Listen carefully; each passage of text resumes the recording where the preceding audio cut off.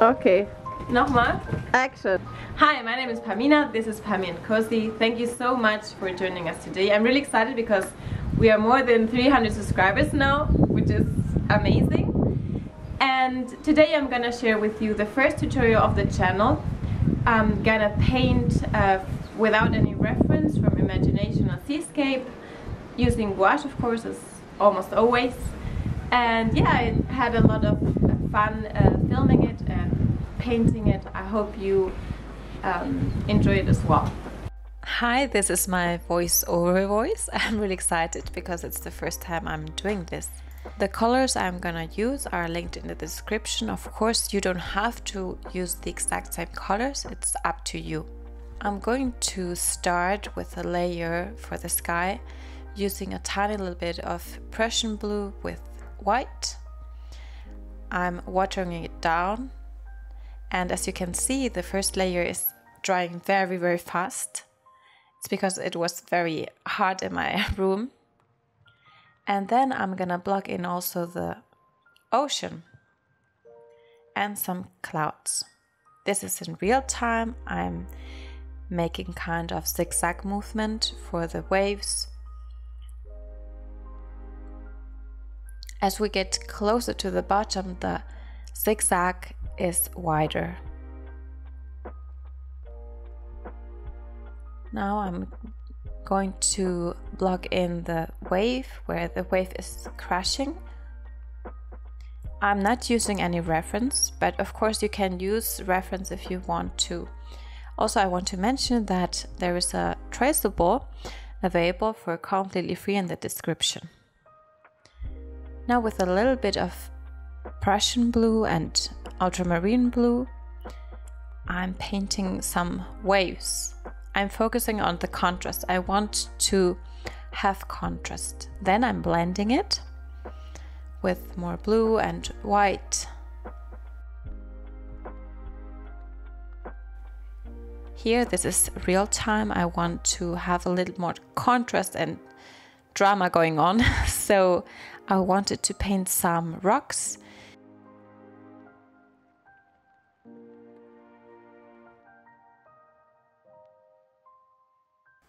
And then later on I'm using the same color with more white and a little bit more of blue for the shadows, for the reflections on the water. Okay, I'm listening to Radiohead, by the way, on the video. Okay, second round for the sky. I was not happy yet with the color. I usually go over 2 to 3 times.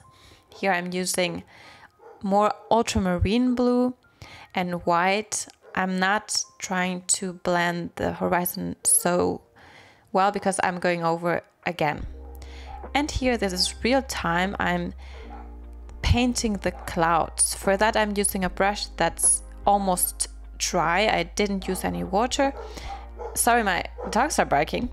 Anyways, I'm trying to blend it, but I want to leave out some white spots. I want to have that feeling of clouds. This is always back and forth. I'm going back and forth, painting highlights, lowlights, shadows. Here I'm using more ultramarine blue with Prussian blue to create that wave that crashes.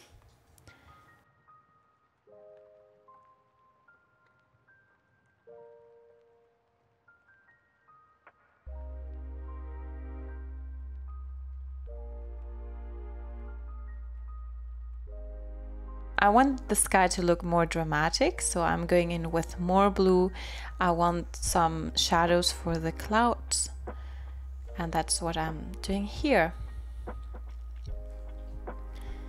Again, this is back and forth. Here I'm using, I think, burnt umber with black to create the shadows on the rocks. And then I'm focusing on the shadows on the surface of the water. I'm going in with more blue and white, a lot of white, to create that foam effect, that wavy. Here I'm using a dry brush with a tiny little bit of white to create that splashes of water. I'm going in with more blue again.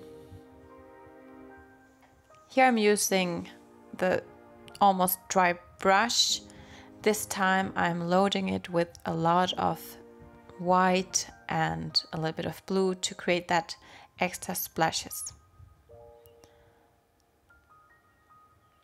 This is always back and forth. You can use, of course, a reference. It's really very recommendable to use one if you're starting as a beginner. Because I was not so happy with the look of the horizon, I wanted to create a little bit more contrast. I wanted a little bit more interest. So I decided to use as a reference a picture I took in Asturias in the north of Spain. And I didn't paint it exactly the same photo as you can see. I just wanted to look how the mountains looked, how the colors looked in the distance. It's a mixture of green, very, very desaturated green with burnt umber and blue and a little bit of white. After that, I wanted the seascape to look more bluish, if you know, more ultramarine blue, so I used ultramarine to give it a glaze. A glaze consists of using color, watering it down, and painting over the layers to create that image. Because my camera ran out of battery, I had to film some parts with my mobile phone, so I apologize if the quality is not quite good. I think it's pretty good though. Here you can see how I used the brush to create that splashes, to create actual splashes. Okay, here the quality is not really good. I apologize. But as you can see, I focused on the foam of on the splashes, the waves cracking against the rocks. And that's my favorite part, painting the highlights, the water reflections. It's so fun to do. I used a fine liner brush for that with almost no water and very, very little white and a little bit of blue. To create that sparkling water, you just have to paint some dots, that's all, and immediately the picture, the painting changes a lot. I really like that part. After that, I took off the masking tape, so I had my borders, and then to give it some final touches, I went in with my Posca white pen. This is also a very, very fun part.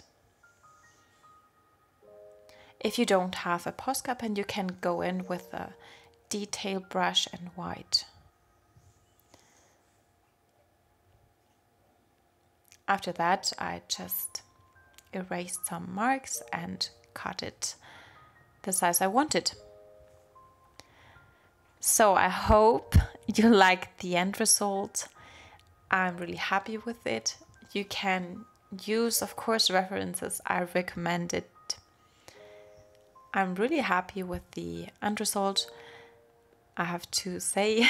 If you find it helpful, please give me a like, subscribe for more videos, and you can follow us on TikTok, Instagram, and yeah, I think that's all, and YouTube. Thank you so much, and see you in the next video. Bye. My muse! Hi, my name is Pami. Welcome to pamiandcosi. This is also one of my 3 dogs. Today I'm okay on. Yeah. So I'm gonna share the first tutorial video on the channel, and my mom is walking there, but I'm gonna ignore her.